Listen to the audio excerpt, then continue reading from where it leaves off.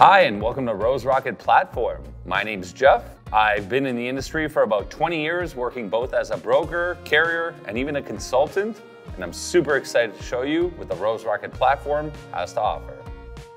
The Rose Rocket Platform is a whole different way to run your business.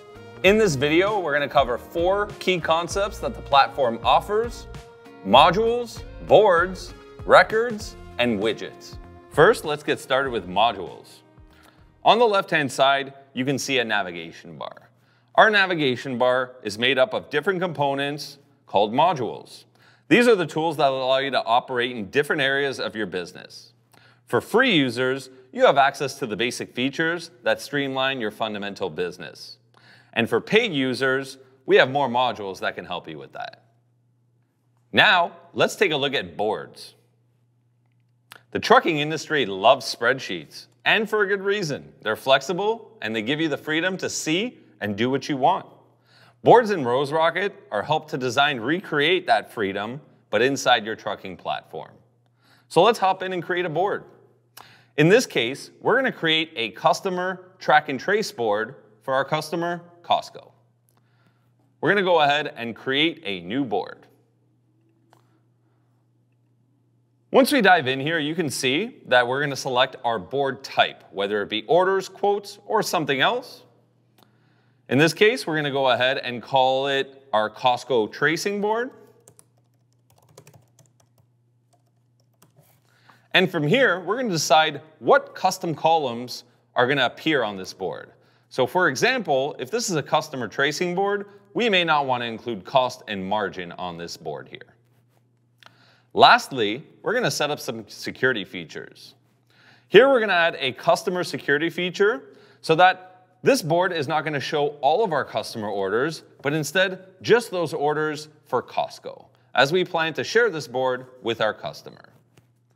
Now that we've set the settings and the security filters, we're going to go ahead and create our board.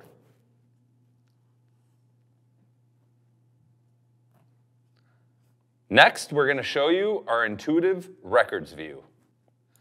We can pull this up in invoices, orders, quotes, or any object at all. Let's dive in.